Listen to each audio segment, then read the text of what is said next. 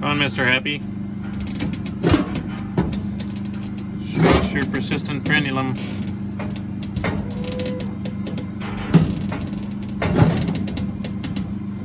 Hold that cake. Thanks, buddy. Hopefully he'll shake it out like he did last time. Yeah, so when they hit puberty, that goes away. It's probably heritable, but not really an issue with the sale bull that's going out for commercial use. Come on, bud, shake it down. Shake it out, cowboy. Show us your willy.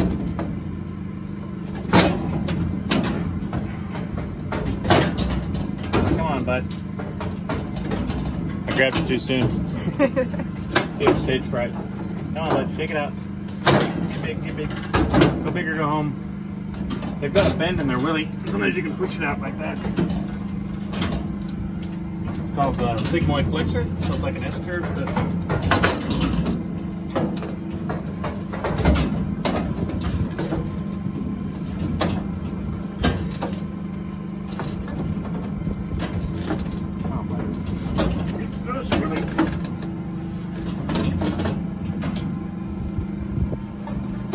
There we go. See, I've got my finger in it. Yeah. What I want to do is break that. We don't want to so much cut it. If you cut it like without traumatizing it a little bit, it tends to bleed a bit more. So,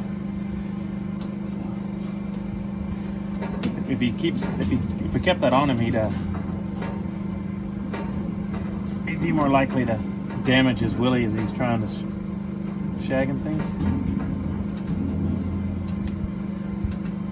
Keep crushing it to kind of stop it from bleeding a bit, and then I'll come in there with my pocket knife and sort it.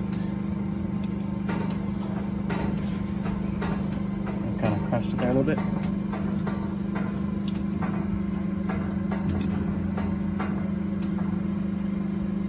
A little bit of Penoplasty. Sweet. Ta-da! Penoplasty. Yeah, so now his willy can do what it's supposed to do. Hopefully. Go on and be a good bull. That's it. Cheers.